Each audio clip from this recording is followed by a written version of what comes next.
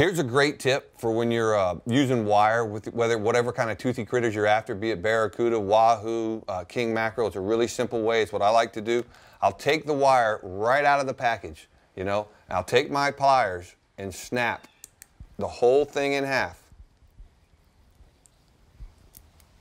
And you know, you're cutting a lot of wire, so it doesn't, you know, it's not that easy. But the great thing about this is now you have all these pre-cut wires that fit right down in your 3700 series box.